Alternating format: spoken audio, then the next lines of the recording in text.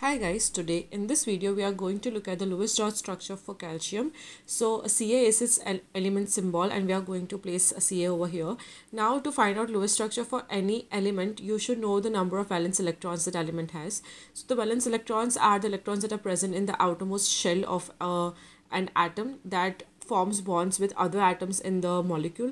So it is essential to first know the valence electrons of an element, and you can know it by using a periodic table because the group number can help you find out the number of valence electrons. So if you look at the periodic table over here, calcium is in group 2 or 2a, which means it has 2 valence electrons in its outer shell, and we only specify the number of valence electrons in Lewis structures because these are the electrons that basically participate in the bond formation.